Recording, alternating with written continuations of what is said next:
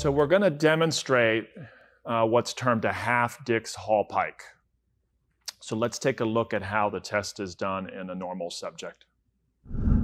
Next test we're going to review is a half Dix-Hallpike. This is a test for posterior canal cupulolithiasis, and we'll be demonstrating it for her left. The basis for doing a half Dix-Hallpike for cupulolithiasis is that the cupula for the posterior canal sits at about a 30-degree angle off gravity. So when we do a Dix-Hallpike for cupulolithiasis, you don't want to do a full Dix-Hallpike because that puts the cupula close to parallel with gravity, and the weighted debris won't tend to bend the cupula. But if we back that off a bit and do a half Dix-Hallpike, now the cupula is perpendicular to gravity, and you'll get your maximal displacement of your cupula. Okay?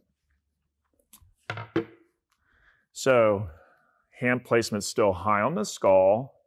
Turn the head 45 degrees to the left. For testing for cupulolithiasis, loading's not important, so it's not necessary.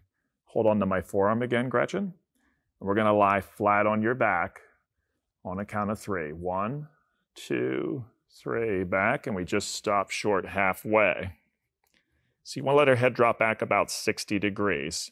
Eyes right on the tip of my nose. Forehead should be above the chin for a half Dix-Hallpike test. And so her head should be elevated from the table approximately 30 degrees. And you're observing for nystagmus.